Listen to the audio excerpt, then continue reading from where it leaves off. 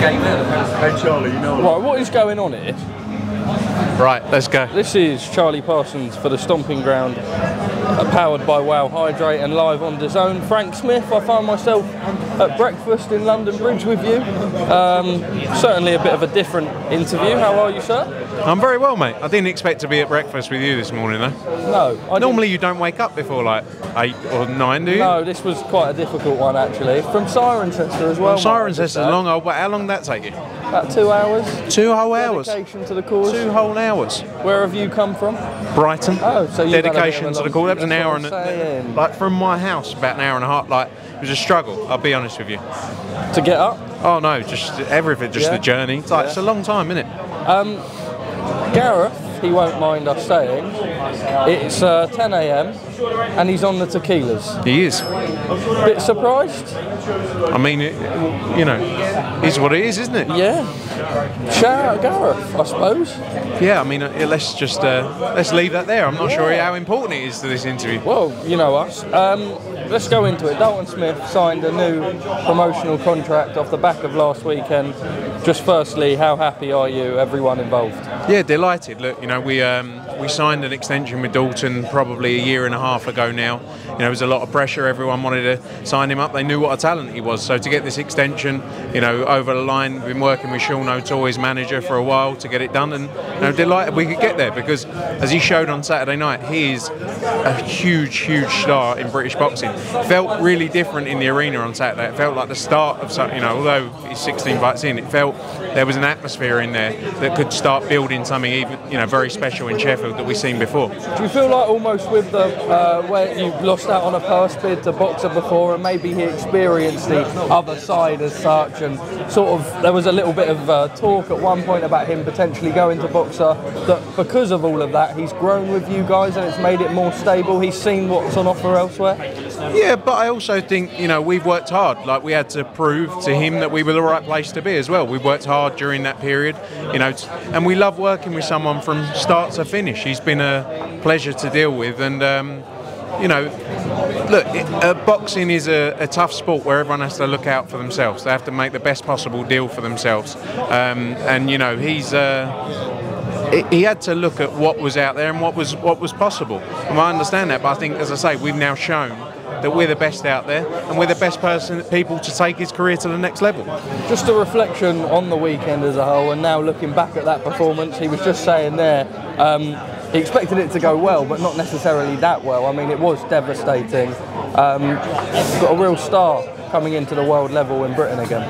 Yeah, 100%. You know, I think even he thought, you know, maybe, look, he was always confident in the result, but I think even he thought maybe it would go to points. People haven't done what they did, what Dalton did to Zepeda, you know, to stop him in that kind of fashion. You know, I think it was a brilliant performance, and he probably, yeah, he definitely delivered a better performance or a better result than many people expected. You know, a lot of people thought he was going to go in there and lose on Saturday night. There's a lot of people in boxing as well who hoped he would lose on Saturday night for their own selfish reasons. Has there been any more movement on the whole Adam Azim front? Has the belt been vacated? You must have sent a little WhatsApp or... Yeah, I actually messaged Ben Shalom before I came in here. He said, I will know in 24 hours. So, I don't know. After, you know, weeks ago he said, we're not taking the fight. You know, we're going to look at other fights. Now he's saying we're going to decide in due course what we're doing. So, I don't know. I think over the next 24 hours they're going to make their decision. Look, the reality is they wanted him to lose on Saturday night because it would make this whole conversation a lot easier. He didn't do that. He looked unbelievable, and that's going to put them off taking the fight even more. But now they're in a more embarrassing position because they should have done it 4 weeks ago.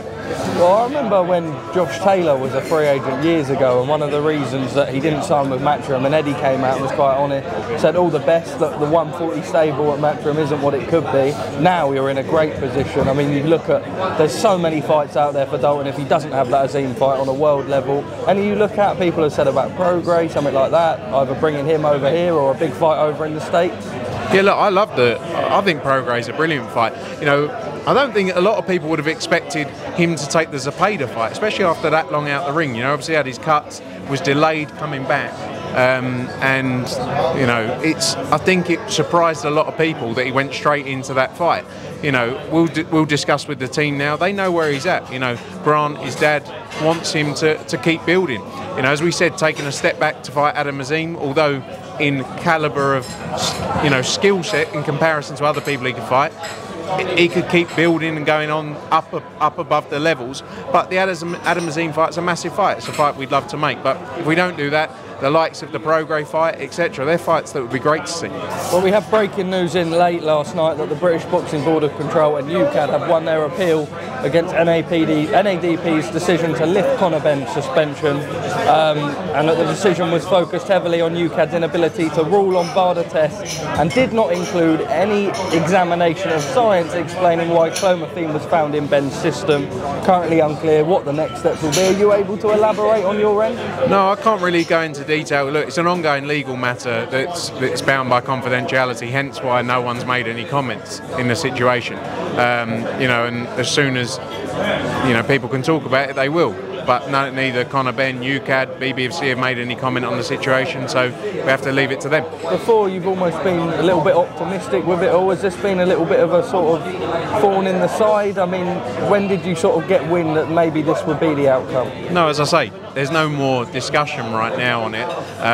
You know, it's an ongoing matter that I'm sure as soon as people can talk about it, they will.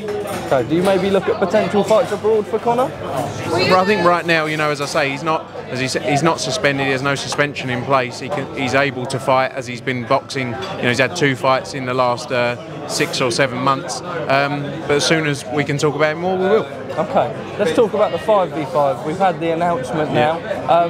What did you order for breakfast? Smoked salmon, scrambled eggs, avocado on sourdough toast. Thank you, yeah. Oh, I've got a big stack on the 5v5? 5v5, yeah, well, weight divisions. My breakfast is... Oh, look at that. That doesn't look very marathon training. Mate, you know what? We've absolutely fumbled the bag recently. You know, I've got to run one next week as well. A marathon? In Tunisia. I've got 2 marathons in Tunisia? 2 weeks, yeah. What's the furthest you've ever run? 32k, and a marathon's 42. Oh, 32k? Yeah. What pace? Just over 5 minutes. That's impressive. Didn't think you had it in the locker. The boy's doing okay, Frank. This is brilliant. Why are all of our interviews the most uncut? Thank you. Frank's got his breakfast. Breakfast review, please. Yeah, that's avocado, that's scrambled eggs, that's salmon, and that's toast. 5 versus 5 done, announced 2 heavyweight divisions, the featherweight division, the middleweight division, and the light heavyweight division. I suppose just firstly, I'm just going to reel off a couple of possibilities. I'm not in it. It's not me. No, I you're not in it. I know you thought the heavyweight division gutted. could be potential. No, aren't you more bridgerweight, cruiserweight now? Yeah, but I'm not a fan of bridgerweight. I'd rather win a belt at heavyweight. If no, like for me personally, I would rather win a heavyweight belt. Not that I could. No, but if you had the choice. If I had the potential of winning a belt. But anyway, moving on. Featherweight. Yeah. God, where do we start? I think, well, we're imagining Queensberry will put forward Nick Ball. Ray Ford just won the world title, but he put a tweet out saying he's not fighting on June the 1st. Who else do you look at? Don't know, let's see.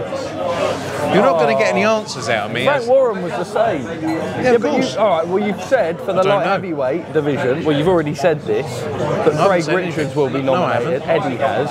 I didn't say it, did I? Yeah, you just said to me, you've already said it. No, well, when I say you, I mean the representatives on behalf of Matchroom Boxing. Okay, well, if he said that. Craig Richards will be the man going forward. Right, okay, didn't know that. If the We've got quite a few Yard light fight, heavyweights. yeah, you do. If the Boatsi Yard fight doesn't happen, is that sort of a clash that you're expecting to land? Don't know, mate. Okay. Very, very coy, not getting anything out of it. Ammo Williams, Hamza Shiraz, that's a cert, isn't it? Does he like it? I don't know, that'd be a great fight if that ever happened. But I don't know. Okay. We've got quite a few middleweights as well. Happy to have it all announced and over the line though? Yes, very happy. Glad we got it all together. I think it's going to be a massive event. You know, obviously forms part of the BBBoC show as well. And it's been something that's been called for a long time. I'm excited for it. Have you already looked at the people you could sign as a wild card potentially? It's got to be up in the air. Yeah, I went on Box Rec yesterday, saw what was out there, and yeah, let's see how we get on. September, they want to stage an event in the UK. When I spoke to Spencer Brown, he sort of said to me that it was definitely a possibility. 2 weeks, 3 weeks on, it's really materialised. Excited, I believe AJ could be involved as part of that.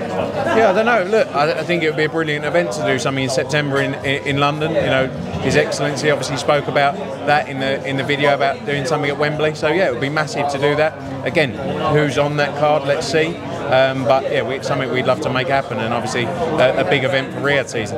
Lawrence Okoli is challenging for a world title at Bridgerweight. Your thoughts? Yeah, good luck to him. Good luck. You know, I hope another British fighter wins a world championship. You know, he's had a very stop-start career in the last year or so. So good luck. Hope he wins it. Just lastly, we know you're the co-promoter, so it doesn't really affect you too much. But the whole Ryan Garcia, Devin Haney thing, where are you at with that? We know that ticket sales ain't amazing, but obviously not really on you guys. Do you think maybe the whole Ryan Garcia situation necessarily makes it a little bit difficult to sell, or where's Devin's headspace at? Well, look, Devin's training hard in the gym. I think a lot of people have been spending time with Ryan Garcia, around training camp, and say he's in great shape and ready to fight. So, I think it's a brilliant fight. I think it'll be a massive fight when it comes around. And looking forward to it. He's made it clear that he wants to become a two-time undisputed champion now rather than moving up, staying at 140 pounds. Lots of options there. Subriel Matthias, who's just signed, we're expecting an announcement for him in due course, but lots of options there for yourselves in Devon. Yeah, 100%. Look, Subriel's fight we're going to announce very soon for June. That'll be great to get him in there. We believe he's one of the best in the 140 division, and that's a huge fight if we can make it, amongst other fights as well in the division. Frank, enjoy your breakfast. Charles mate. Parsons, Thanks enjoy your breakfast, mate. Good luck in the marathons. Bosh. Do it. Yeah, and that one too.